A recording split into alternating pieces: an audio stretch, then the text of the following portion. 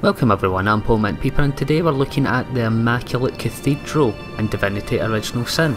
You can find the cathedral just here on your map on the Lacula Forest section of the game.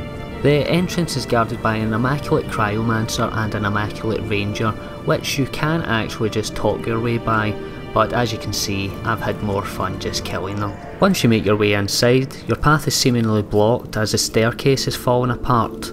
But what you want to do is actually start lighting these coal baskets here, and that unlocks a secret wee passageway.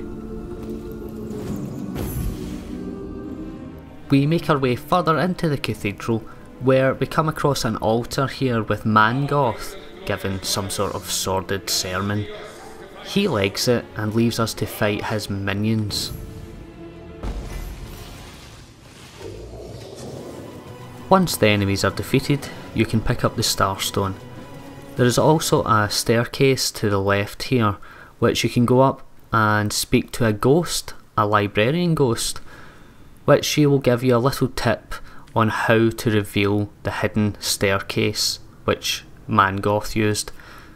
She also sometimes has quite nice items on her. The twice that I've checked, she's had a legendary item, so it's definitely worth checking there. The lever we need to pull is just here behind this pillar to the south of the altar. That will reveal the hidden passageway.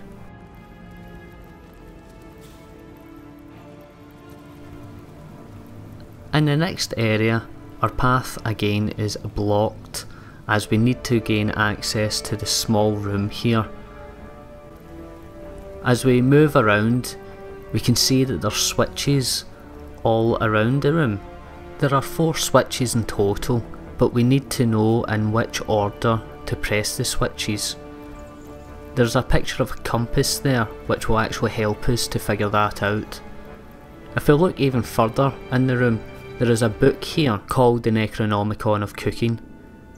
If we read the book, we can see the author's name, E.N.S. West, which is a little hint as to what order to press the switches, which by using the compass there we can start with east here, north,